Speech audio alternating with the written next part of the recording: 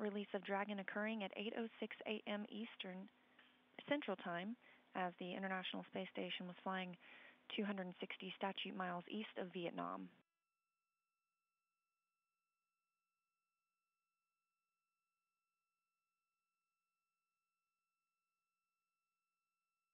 Station on 2, pin has exited the way.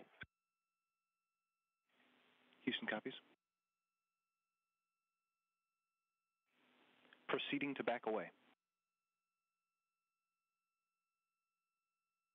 Copy. Flight controllers here are now moving the Canadarm2 away from Dragon as it is now free flying.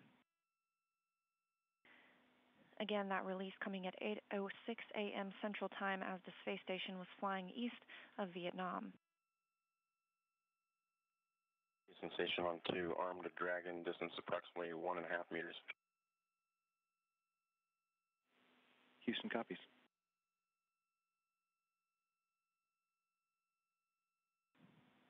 Dragon now executing its first departure burn. On 2, Dragon depart commanded.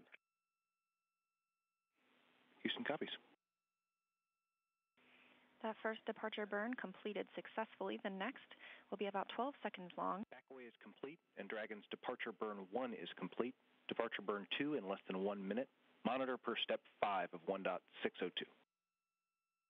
All of the movements for SpaceX's Dragon and the Canadarm2 are very slow and deliberate while around the space station.